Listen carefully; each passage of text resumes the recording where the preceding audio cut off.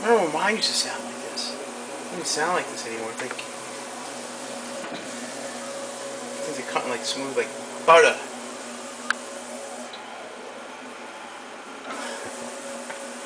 I don't think it's gonna hit the floor though.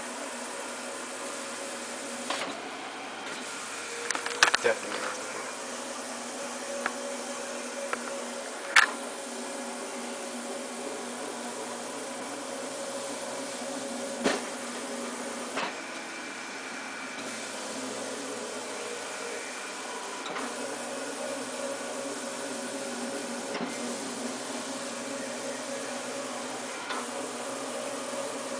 Yeah, video footage going on, guy? Yep.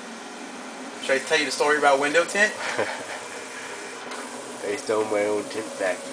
It's very profitable.